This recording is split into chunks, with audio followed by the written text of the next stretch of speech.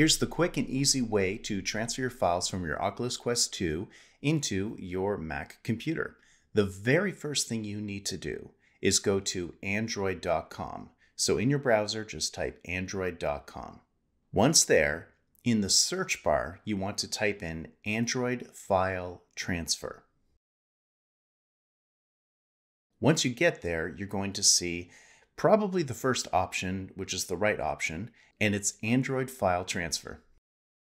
This should take you to a new page where you can download the Android File Transfer app to your Mac.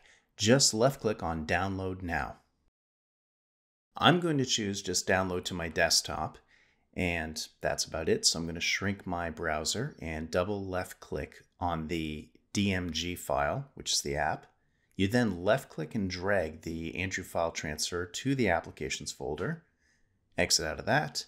I'm now going to just trash the DMG file, and I'm going to eject the Android File Transfer install.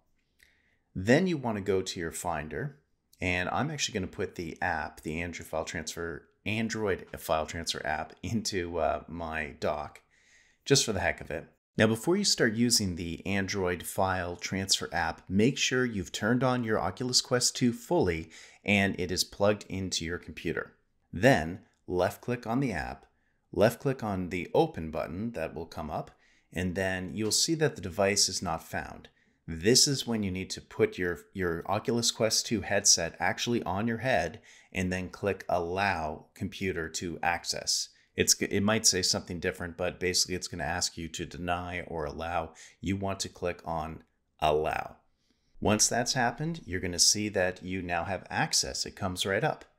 And the only way to play any video files, for example, that are on your Oculus Quest 2 is to transfer them onto your desktop. So you'll need to left-click, hold and drag, and then release onto your desktop or whatever file you want to put that in. And that's all there is to it.